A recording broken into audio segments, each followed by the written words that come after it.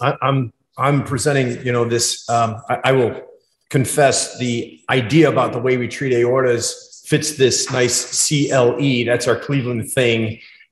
Expeditious probably should go first, but I'm going to be comprehensive here, and I'm going to move fast and really talk about the way I think about the aorta, starting from the left ventricular outflow tract and working all the way through it, and just share with you some of the things we're doing now and where I think we're going to go in the near future. I don't claim to look too far along, and I think it's dangerous if we try to get too far ahead of ourselves. So I have to use the arrows. Disclosures are shown here. I do work with a lot of companies, and I've learned a lot from their research and development teams, and I will talk about some off-label and investigational use of devices. I think it's important we start when we talk about any sort of intervention or any of the things that we practice, that we really bring it back to the base of understanding the disease process. Lars Svensson and Renee Rodriguez pointed this out several years ago, that the aortic disease is an underappreciated epidemic, and there's probably more than 40,000 deaths a year that are attributable to aortic disease. And data in other countries, such as this older but real study from the group in Sweden, demonstrated an increasing prevalence of aortic disease and an increasing number of the operations that they do there. And it's no surprise then, if you look at the volume of cardiothoracic operations that we perform at the Cleveland Clinic last year, over 5,000 operations, a fifth of what we do entails the aorta. It is really a critical part of what we do. And I know, as I know it is here and has been for many years, of course, with Dr. Roselli in the room, of course, it always will be. But it's really a trend that we're seeing across the whole practice of cardiovascular care. We did 1,441 aortic operations last year. And even through the pandemic, we saw our volume rise. And I think if what happens in Cleveland and Houston is a barometer of what happens in our fields, then I think we have to appreciate the fact that in the near future, we definitely will be treating the aorta more commonly at the very least. One of the reasons that we've built, or the reasons we're seeing more of this, is because of the way we've reorganized ourselves in Cleveland. When Toby Cosgrove took over in 2005, he changed the way the whole enterprise is organized, from a conventional organization where we had divisions of surgery and medicine to a more radical disease and organ-based institute model. And this quote from Toby really, I think, sort of characterizes the whole culture that we have there. We need to focus on the convenience of patients and families, not just what we do. And that's a forward way of thinking of things, because things move fast in medicine, faster than ever. And this busy slide just is a quick snapshot representation of what happens in our aorta center. It's a lot of different groups that come together around an individual patient with disease, looking at it in a lot of different ways. We collaborate clinically, we collaborate in research, and we collaborate in education. And we have these other centers organized around other organ system or disease states, like the aortic valve and adult congenital disease, where there's a lot of cross pollination between what we do. And this organization really fosters collaboration and allows us to do more. When Lars Svensson took over as the institute leader, he gave me the job to be the aorta center head. And I quickly realized that what we need to do, instead of just having one surgeon at the head of everything, is we need to create shared team leadership models. So I changed my title from the director to the surgical director, and invited a cardiologist and a vascular surgeon to also be directors within the aorta center, so we could really foster these ideals that you see on the right side, so we can work together as much as possible. And when we did this, we sort of put our heads together and realized that we need to have a master plan of how we're going to build our aorta center. It started with really focusing on those acute aortic syndrome patients, the patients that need us the most. We are their last resort. They get here, they get plugged into the system, oftentimes in that desperate time of need. But if we really want to treat that disease, we need to understand it across the whole spectrum. And so we thought about how we have these different sort of buckets of where the patients come from. And by doing so, we've invited our cardiologists to sort of embrace this early phase of the disease and learn how to screen and find patients when they're in that sort of moderate phase. And they can connect with someone on the medical side that can really teach them about what they need to do looking forward. The diagnosis of aneurysm or ectasia or dilatation doesn't have to be something scary and dangerous, because they have a plan. And We meet people in the advanced stages who maybe had emergency surgery somewhere else and then were left to their devices or never really got good education about what was going on with them. We bring those patients in because of the broad spectrum of excellence that we can provide them. And we screen their family members. And now more than ever, we're actually finding a lot of people with disease in the early phases so we can get them on board, because when you have aortic disease, it's a problem for your entire life. And so how are we treating the aorta now? We're treating it together. We're like a special forces unit, and we have a whole bunch of people with skill sets that tackle these problems at different phases along the way. We know that aortic disease is life-threatening. When we meet an aneurysm, we want to prevent it from becoming a dissection. However, sometimes it's not an aneurysm and it dissects anyway. But the really only treatment that we have right now for this problem is prophylactic replacement. We don't have, I mean, we treat hypertension, and that's really critical, but we don't have medical therapy to stop the progression of degenerative disease of the aorta. You know, like we need to get better with that. I tell my patients all the time, really, the best time to fix your aorta is the day before it ruptures. That's where we want to be. We want to be that good. We're not even close.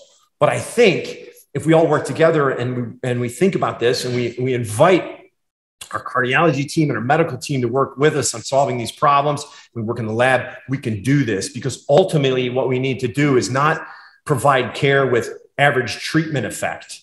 We need to provide care with precise, tailored, shared decision-making, where we think about all these different characteristics that go into the decision, the disease specifics, the other comorbidities that the patient brings to us, and then look internally at our own surgical experience and results so that we can really center any kind of decision around that specific patient, and also appreciating their own preferences for things like avoiding surgery or anticoagulation. Right now, we still use a model that's based on size. And I always show this curve, which, you know, and I've even said it in front of John Eleftheriades. I love the work he did, but this isn't really a curve. Any statistician in the audience would tell you that's just sort of this jiggy little thing. And that's what we use. We decide to intervene around 5.5 centimeters or less based on a feel. And it doesn't work because there's a large number of patients who present with acute aortic syndrome way below that threshold. We need to get better.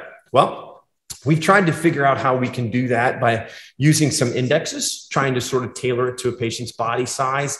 There's something that we refer to as the aortic area to height ratio. Some people call it the Svensson index. Lars Svensson really did this with a small amount of data, and then it's been explored a couple of times with Maestry's written a couple of papers with Melinda Desai and have demonstrated that it actually is a pretty good predictor of risk in our patients. So at least we can tailor it a little bit to the individual when we're making these decisions. So we don't look at body surface area, because people in Cleveland are heavy.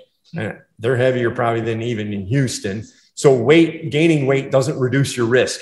It's the height that matters.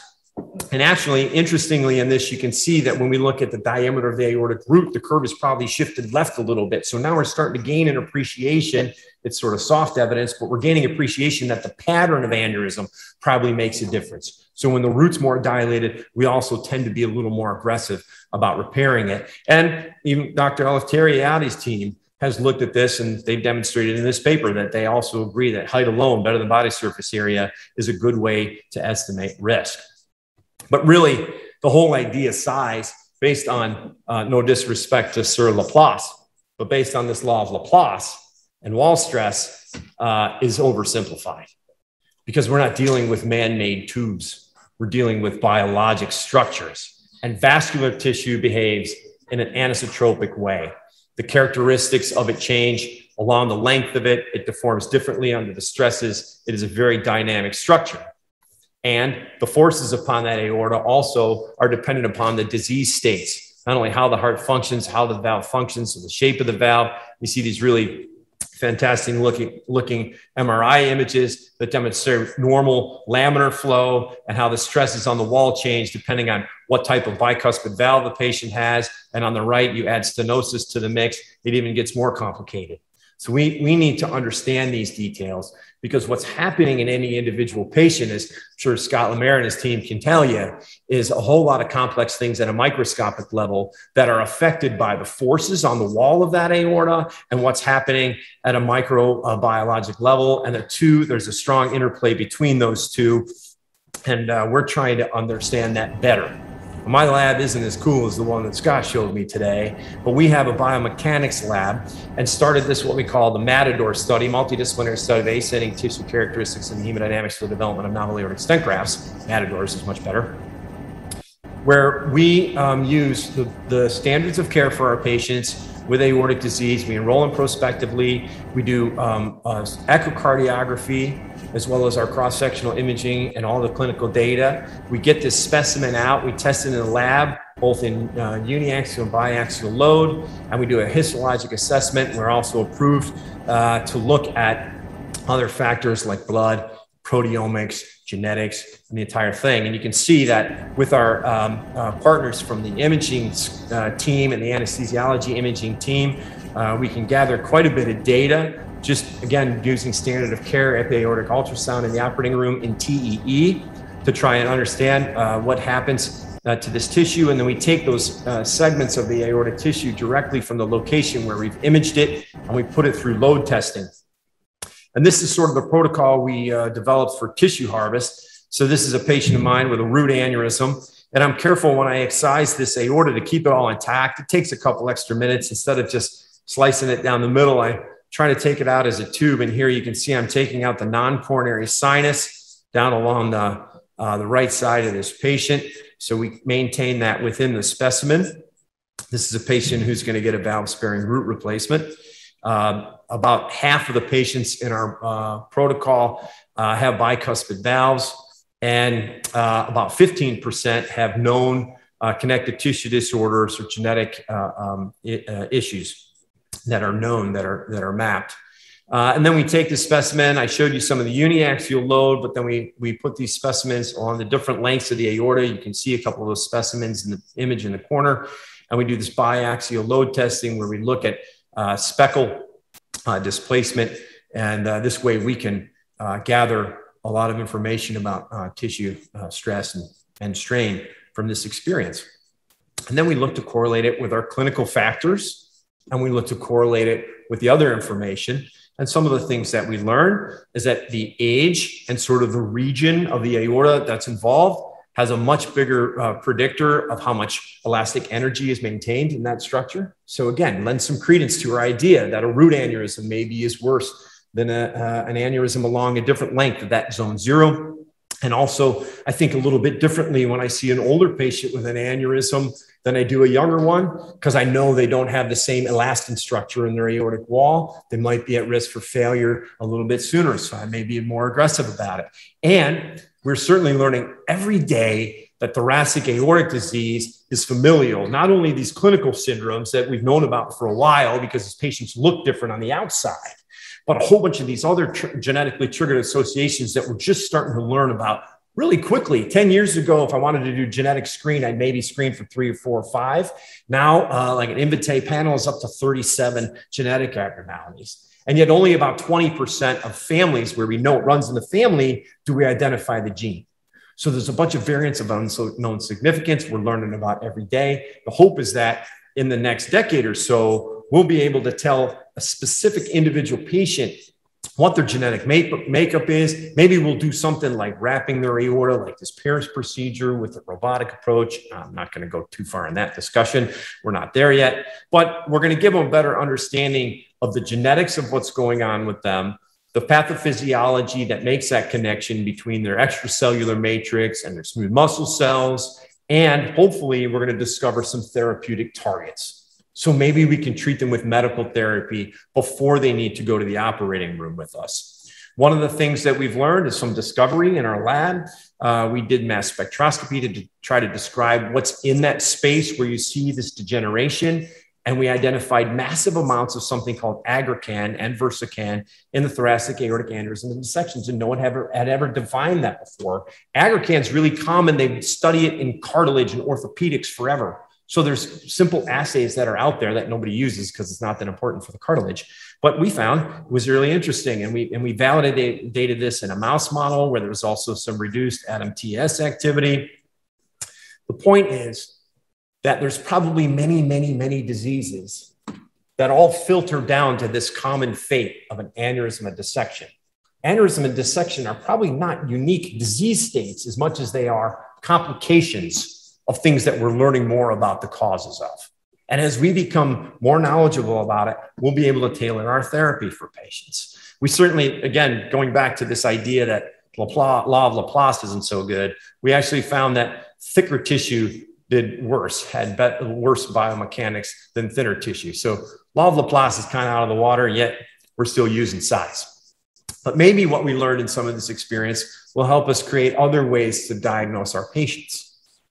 This group in Germany took our experience, I put it in the red box because they quoted our paper about the massive aggrecan collection in that study that we wrote, and they actually used those commercially available assays and found that aggrecan might be a new biomarker for acute type A aortic dissection in a small series of patients. We're looking at this in our own lab, and we're trying to understand if we can maybe understand this better. It might really help us in the ICU. You've got someone that comes in with an IMH, and you're wondering how important it is to treat it. Potentially, you could use a biomarker to guide you. So when will we be treating the aorta in the near future? Definitely more sooner along the path of disease and more precisely to every individual. But for now, the treatment still is complex repair and reconstruction. I'm a surgeon. I'm going to start talking about surgery for a little bit this afternoon. We know that the more disease is involved in the aorta, the more complex the repair is. And then you add aortic dissection to the mix, and it adds a whole nother level of complexity with what you deliver. We're able to still do this really well with our team. This is data from just this last year. Our O/E ratio is 1/3. It consistently has been. And it's because we have this multidisciplinary team where we provide a lot of different modes of therapy. Ascending aortic replacement is still sort of the gold standard for ascending aortic disease. We've demonstrated before that we can do that well, even in multi-component operations. And the paper on the right, we matched a bunch of patients undergoing cardiac plus aortic surgery with patients undergoing just cardiac surgery, and found that you can add an ascending aortic replacement without any added risk in most of those patients. And so we're pretty aggressive about treating that aorta. And we'll do it minimally invasively as long as we think we can provide that same kind of outcome. In this series, where we demonstrated that we were able to do a lot of things, including root replacement and ascending plus valve, or even hemiarches through those mini incisions. And that still represents a portion of what we do. But we need to also understand that a lot of proximal aortic disease that involves the ascending aorta also may involve the aortic root. And in fact, the bulk of the proximal aortic surgery that we're doing these days does involve the aortic root. It's typically for kind of operations that will do a mechanical and biologic Bentall procedure, homograft, or some form of valve preserving root replacement, most commonly is a reimplantation procedure. And it's important at an aortic center that you do it well. And I tell residents and fellows in training all the time, no matter where you go, aortic root replacement can't be some sort of select operation. Everybody needs to know how to do this nowadays, because that's what we're treating with surgery. Aortic valve disease is going towards TAVR. Aortic root disease needs to be really appreciated, and it needs to be done really safely. This study from a few years ago showed that 25% of these operations on the aortic root or involving the AVR and the ascending aorta were done at 3% of centers. I think we need to centralize this kind of care, because you could see that volume had a big impact on outcomes. Going from a low volume center, less than 6 of these cases a year, to a high volume center, greater than 30 cases a year. And that's not much volume for, you know, a guy from Cleveland and talking to a group in Houston, but that cuts the mortality in half. At our center, we did over 500 root replacements, and you can see kind of a good spread across Bentalls, homografts, valve spring roots, and we've gotten into doing some Ross procedures in young adults again over the last few years. It's not really for root disease, but it is a root replacement operation. And for elective operations, our outcomes are excellent. For emergencies, well, there's still emergencies, but that represents a large volume of what happens in the country, and compares, I think, excellent compared to the STS database. And I do that maybe because, you know, Lars said I should come down here and brag about how we do, but more so because I think it's important we understand how well we can do. Should be our goals. Elective aortic root surgery should be the same kind of outcomes we strive for with isolated valve replacement. It needs to be done really safely because a lot of the patients that we see are patients with bicuspid valves. They're young. We see in this machine learning, we kind of confirm what's sort of been known, that a large proportion of patients with bicuspid valve disease have root aneurysms. They're often young, and we need to provide good solutions to these patients because surgery is what they need. A catheter device is not going to be it. Certainly a catheter device is never going to fit well into a valve that looks like this severely diseased bicuspid valves, or one like this that was repaired 18 years earlier. I could hardly find the orifice in this thing. I don't know how the patient tolerated. Eventually, I scraped away some calcium and there was that little tiny hole in that valve.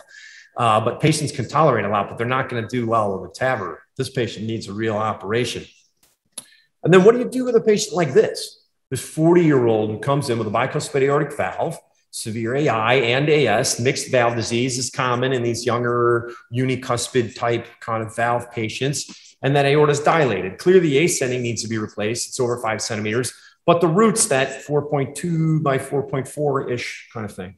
I don't know. Do we replace that? Do we leave it alone? We might have to come back for it. Now that we have transcatheter valves as an option, we need to understand that. Even if the patient chooses a biologic prosthesis, they might not want to come back and just have another valve replaced when the bioprosthesis wears out. They might want to have TAVR. So we have to think differently about how we manage this aorta.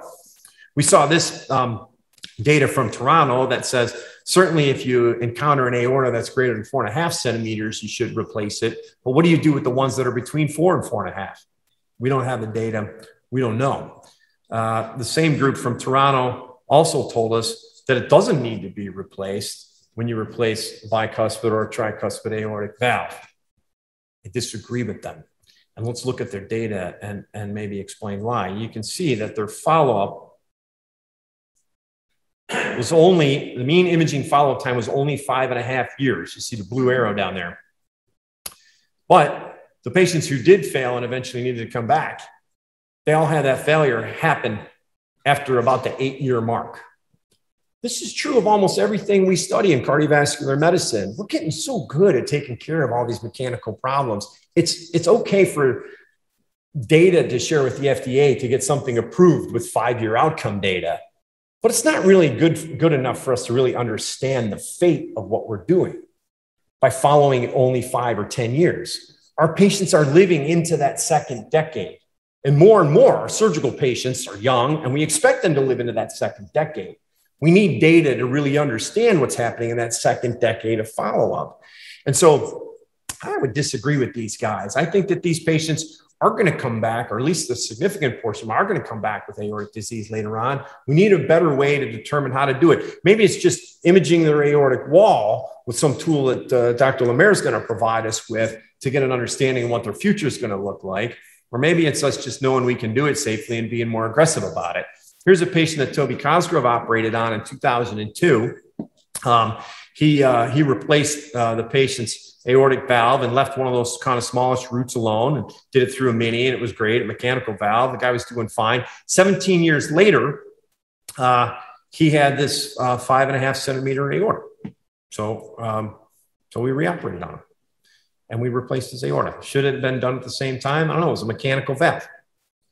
This is a 46-year-old who had an AVR in 2004, then came back 8 years later, now 55 years old, had a moderately dilated aortic root that was left alone and replaced at a nearby hospital with a stented prosthesis and thinking that aortic root would be okay.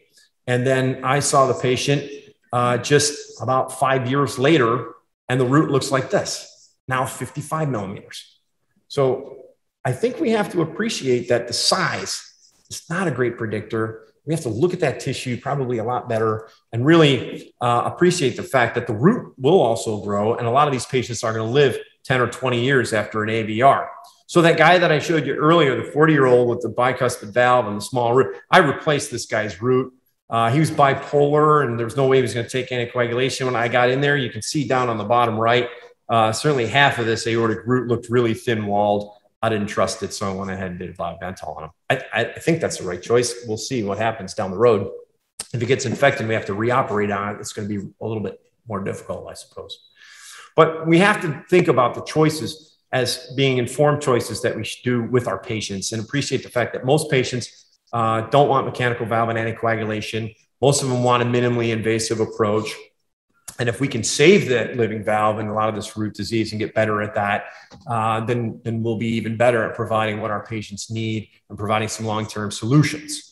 So Lars Svensson taught me about this sort of class schema as the way to think about aortic valve function. It's not just the cusp, so it's really the commissures, the leaflets, the annulus, the sinuses, and the sinotubular junction that all play an interactive role in the way that aortic valve functions. You see that cool 4D CT scan. You can see how the LVOT expands in that patient, as well as the other changes in the aorta when that valve opens and closes. And we know how to do these operations. We've demonstrated, certainly in patients with connective tissue disorders like Marfan syndrome, that those repairs can be done really safely and they're very durable. And as we've gained experience with that, our number of these operations performed has grown exponentially over the last 20 years, where we now kind of appreciate the fact that, well, when I look at somebody like this 21-year-old with really severe AI and a tricuspid aortic valve and a dilated left ventricle, and I want to save his valve, if I'm going to do a repair, I got to do more than just something to the cusp of that valve.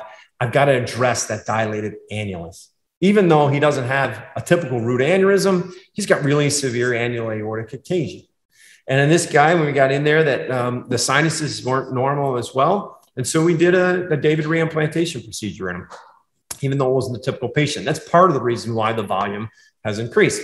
But you can see now I feel confident that we've stabilized that entire root, and hopefully this repair will be as durable as possible for this young man.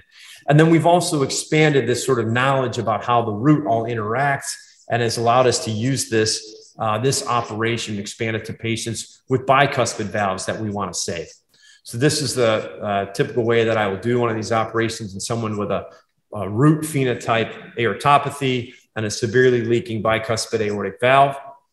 We debride this fibrosis across this conjoint cusp and clean that up. And you can see that there's a lot of good healthy valve tissue. And just to look at it, we see that eventually we can get that to come together in a nice way. That's a 30 millimeter Hagar dilator, just demonstrating this patient does have that annular aortic ectasia. Upper limit of normal is only 25. If we just did a leaflet repair, that patient would be in trouble. This patient also had a dilated root. So we do this reimplantation procedure by securing that annulus with these interrupted sutures underneath after we've dissected everything out around that aortic root. And then I kind of can make a couple additional markings on my graph because I want to resuspend these two good commissures in this patient in 180-degree orientation so we can get real symmetry between these two bicuspid leaflets. And I spend a little bit of time sort of making sure that I'm going to be happy with how this thing looks. And when we put those stitches under the annulus, I'll often put more stitches in those patients as well to secure it more. And then we reimplant this valve. You can see when we're sewing this commissure in, it's at that purple line, kind of in between the two black marks, because we want to get those posts lined up 180 degrees. And then after I get the valve reimplanted into this new root, then we go ahead and do the cusp repair.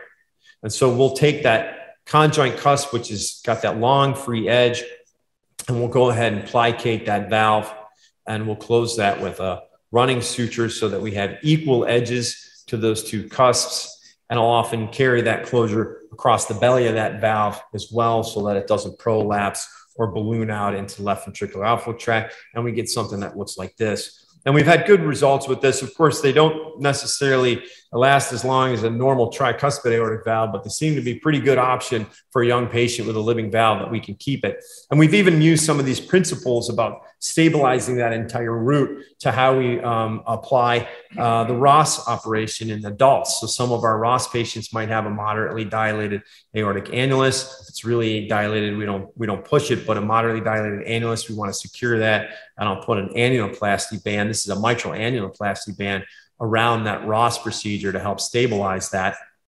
And then we've also learned something else as we've looked closer at the imaging and the anatomy here. Here's a 29-year-old with one of these root phenotype aneurysms, a dilated annulus.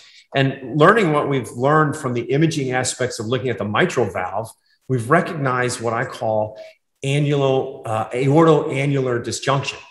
So we've heard about mitral annular disjunction or dislocation, and we've recognized this process in our aortic patients, and we have a paper coming out soon about this. But I've also developed a way to address this. So you can see in this video, this patient with a bicuspid valve, as you see the insertion of where the cusp is really deep inside the left ventricle, and where the aorta and the ventricle come together is separated from that. So there's this aortoannular disjunction. And we repair this by first bringing those two things together with a mattress suture that we run along the areas where there is that broad separation between the insertion of the cusp and the level of the aortoventricular junction. And by doing that, we lift that leaflet, that valve up into a more even plane. And then we can go ahead and proceed with our reimplantation procedure, get the valve reimplanted. And when we do so, it comes on plane. You can see there's an application, but you don't have the belly of that cusp that inserts really low in the ventricle falling sort of deep under the repair, or having to put those subannular sutures in some way where you're, intruding in the right ventricle. This is a postoperative assessment of this patient. We've got a few of these where we've been able to now recognize that sort of issue beforehand on the imaging. And then, of course, there's some people that are the annulus is just too darn big. This guy with a 41 millimeter annulus just needs the thing replaced. I don't think anything's going to be durable in that situation. Despite all these attempts to do prophylactic repair, we still see patients who come in with a new dissection even after we've replaced their ascending aorta, or that dissect at small sizes when we don't expect it. And a fifth of the aortic operations we do still are emergencies. Some of them are even in patients that we've been following. So, as I said, we're falling short, but we know how to take care of them in these emergency situations. We've seen both in US and UK data that the more experience you have, the better you are at taking care of a patient in an emergency. We've demonstrated this with our own data. You see it next to IRAD. With our multidisciplinary team, we've been able to keep the mortality from dissections in the single digits pretty much across the board, whether it's type A's or type B's, and whether we're operating on them for type B's or not. And we've learned from that IRAD data that there's multiple phases of hazard. So we're understanding aortic dissection a little bit better. During the hyperacute phase, we get that information now sent to us as a page on our phone. There's an Epic connection. One of our cardiovascular imaging specialists will get those images piped over, reviewed, and I can look at it on my phone while I'm laying in bed in the middle of the night if I have to, before I go in, to determine what my strategy is going to be like, so we can mobilize our whole team so that when that patient arrives, we have a very good idea about what we're going to do, and everybody's ready on the spot with all the different technology we need, whether it's a hybrid technique, a device, a rad tech, or just even keeping the anesthesia team up to speed on what they're dealing with. The typical repair is a conventional limited construction, reconstruction, and we still do a lot of these. Certainly for DeBakey type 2s, we do this. For a lot of DeBakey type 1s, we're doing more extended repairs now because we've learned that presentation predicts mortality.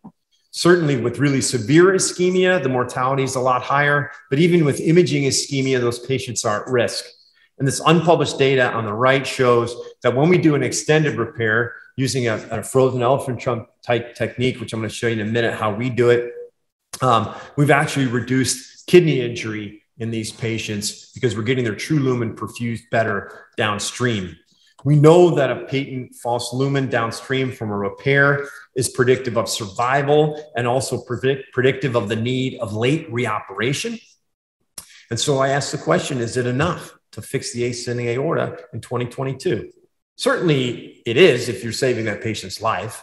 But if we can do more without compromising any of that early mortality, it sure would be nice. And so we've worked on that. And I think there's some new technologies coming out. Dr. Roselli, who's the national PI for the device you see in the middle. And I think we're going to hear probably at the AATS that it's going to get launched as a commercially available frozen elephant trunk device. And there are some other devices that have been available in Europe and some grafts that reduce the number of anastomoses. But the problem with all of these devices in their current iterations is that they still require a lot of reconstruction. In an emergency situation, that's a lot to ask of anybody, even the most experienced surgeons. So there's been limited adoption of these techniques. In our center, using commercially available devices that have been modified in a bunch of different ways over the last 12, 13 years or so, I've been working on changing and improving and evolving this procedure to what we do now is called a Be Safer, a branched stented anastomosis frozen elephant trunk repair. And it's come to a point where that operation is pretty much standardized amongst our team. And we've got at least 9 different surgeons that do this operation. And it represents about 70 to 80% of the DeBakey type 1 repairs that we do in our center. As such, when I published this story of the evolution of this, and there was only a handful of patients in that paper that actually got to Be Safer in March of 2018. And again, it represents a large number of what we do, over 130 elephant trunks. Just a little bit after that, maybe about 6 weeks after that, I got this real nice email from the FDA. And they said, we appreciate you looking at this a little bit closer because you're modifying a class 3 device that you're manufacturing. Well, it's not quite fair because it's still an open operation that we're doing. But I got their point, and I had talked to them about it and in many times different situations, but it came pretty clear that we had to move along this path of developing a physician-sponsored IDE. And that's what we did. And it took a couple of years for me to sort of put it together, because this physician-sponsored IDE is not just to get something approved for industry where you can have very tight exclusion criteria. It's to study this procedure that we're doing and this device, and I wanted it to be as inclusive as possible. So we developed an algorithm where we have sort of 3 groups of diverse groups of patients, those with aneurysms, those with acute dissections, and within those with aneurysms with or without chronic dissection, and then some congenital patients. And it's a diverse group of procedures. You can see sometimes we'll put multiple stents, sometimes we'll do multiple anastomoses, but in all of these, we're modifying a stent graft when we put it in the patient. And we shared some of this early data we had with the FDA. And then on December 31st, 2020, we got approval for the FDA to proceed with this PSIDE. And after putting a few other things together, like getting my team together around this, and gathering a bunch of my co-surgeon investigators, we started enrolling in the middle of last year, May 27th, 2022. I'm sorry, that's 2021. We're not at May 27th, 2022 yet. May 27th, 2021. But in several months, we've enrolled, it was 81 as of March 10th. I think we're up to 90 patients now. And you can see we've done them in all these sort of different iterations where we're always using a stent graft in a branch into typically the left subclavian artery, but sometimes the carotid or otherwise. And we've had pretty good results in these first annual report analysis. The acute mortality was less than 6%. The stroke rate was less than 10%. Some of these patients went on to have a second stage repair. We've had no spinal cord injuries. And the circuit rest time has consistently been under 45 minutes for these patients. The average is about 30. In parallel, we developed a device so we don't have to modify a class 3 device on the table. And I was able to do this internally with the assistance of our innovation team. I'm sure that, if Billy Cohen was here, he'd probably find a way to have developed this faster than I did. But I did have a good team, and we went pretty far along. We went through multiple prototype designs.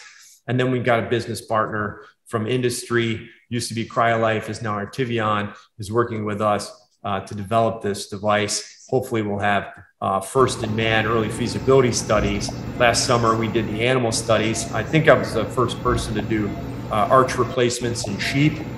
That almost killed me. but you can see the fluoroscopic images of that device in a sheep's arch.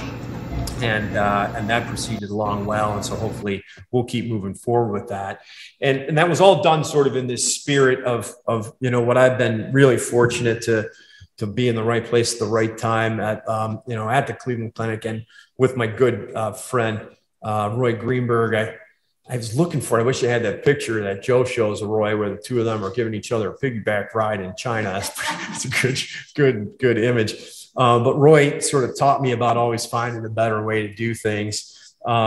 We certainly all pay a lot of attention to the great work that's done here in the complex treatment of thoracoabdominal aortic aneurysm disease. And we know that work will never be duplicated, but we follow your lead to make sure that we can do as well as we can when we do these open operations. But Roy was able to find another way to take care of patients, because you have to be really select when you do thoracoabdominal disease, take care of some of these patients who didn't have great options, and develop this technology, this branch technology, which first started as sort of marrying a branch into an aortic device, something like this, and then design these helical branches that come off of it.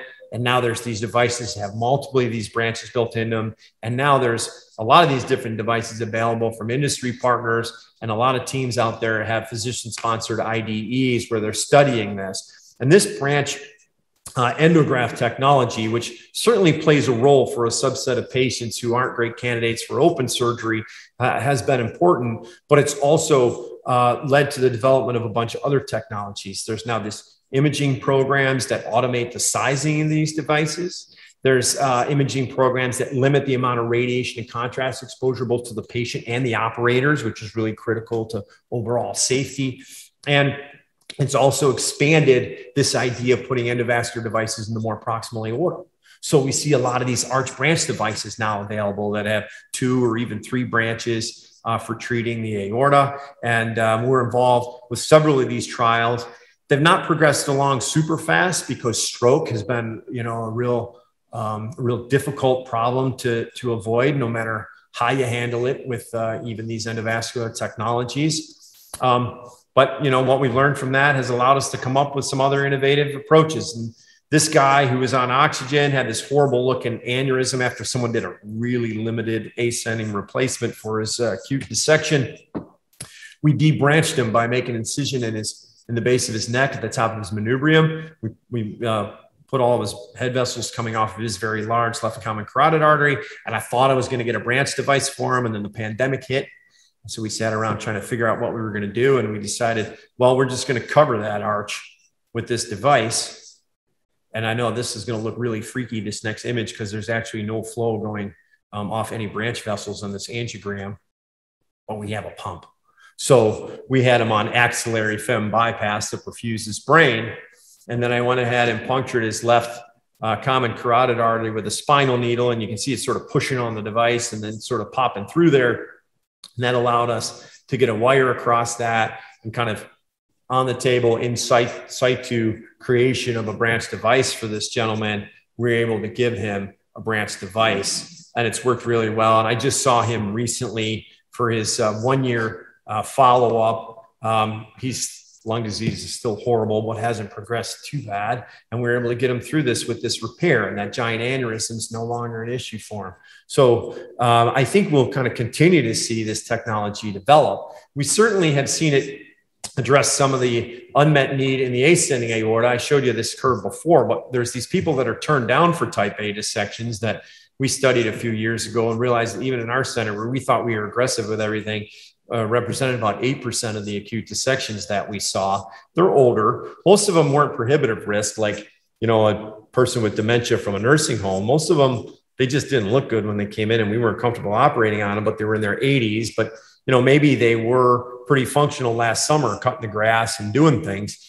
And if we had an ascending device to treat them, we could probably get them through it. And we've done this in other situations where we've been desperate for a mechanical solution for a complex problem. I have personal experience of over 70 of these TVAR procedures, and we learned a lot of details about what the challenges are from that experience, like This guy, this 91-year-old who had a TAVR, you can see his TAVR device sitting down there. After the TAVR, they realized he had this horrible dissection from the procedure. His brain was being malperfused. They quickly intubated him and called me.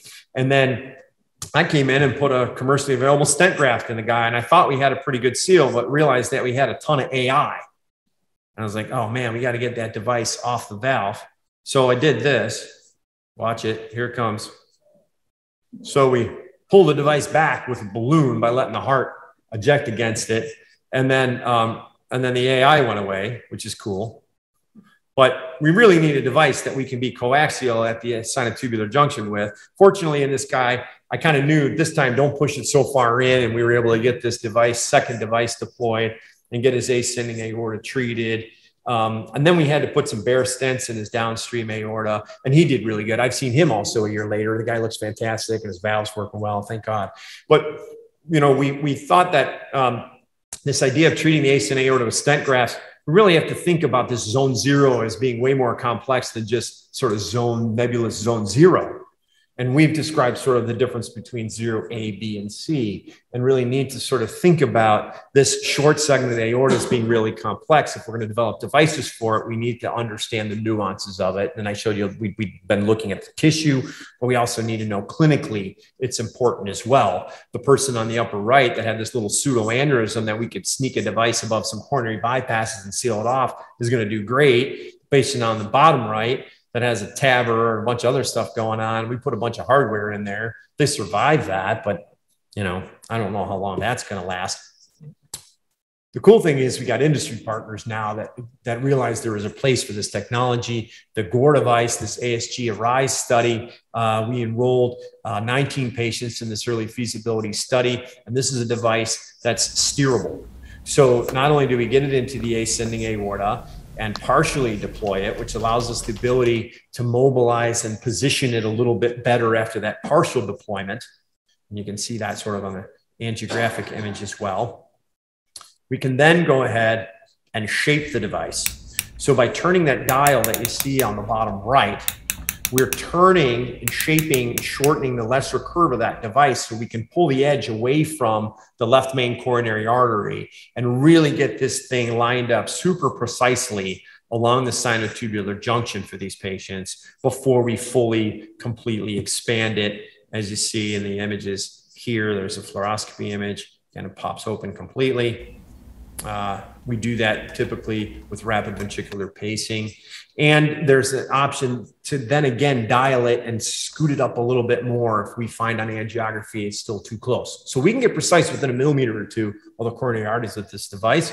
And we've had good experience with it so far. We're going to see a pivotal trial coming out. And we're learning how this technology interacts with the disease. Like this is the one case where I thought we had a great result, but on the early post-op CT, you see some flow still there in the false lumen, but 6 months later, it totally resorbed. And that's like a real nice 3D image of how we treated that DeBakey type 2 dissection in this 80-year-old lady that was on dialysis, but still pretty functional, that did great and went home after a couple of days. This whole idea then, of course, opens the eyes to the world of maybe adding it to TAVR and doing endobentals. Amazingly, this was done in 2020 by this group down in Brazil. They were really smart about how they did this, treated this really unique, complex patient that they came up with this device for, and it worked. They spent hours doing it. I don't think we're going to see a lot of this yet because there's a lot of issues to address. We have to remember that TAVR valves still have a little bit of leak around them, even in the best situation. And that's a bad endo leak if we're treating an aneurysm. But in select patients, we might see these technologies married together in the future.